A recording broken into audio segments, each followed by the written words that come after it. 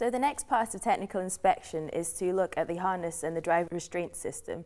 I'm just looking through the rules actually, and surprisingly, considering it's just the harness, there are a lot of rules. Why is this? You know, Alia, Formula Student cars are prototypes. Everything can happen if the car is driven. So the driver restraint system is to protect the driver in case of an accident, and that's so important.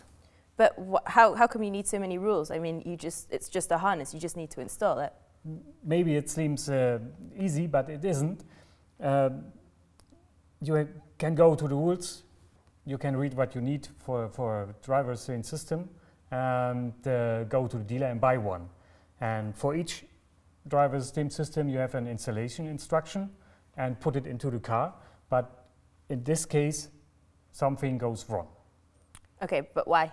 Why do things go wrong? What are they doing wrong? Maybe they doing wrong the installation points for the example shoulder harness.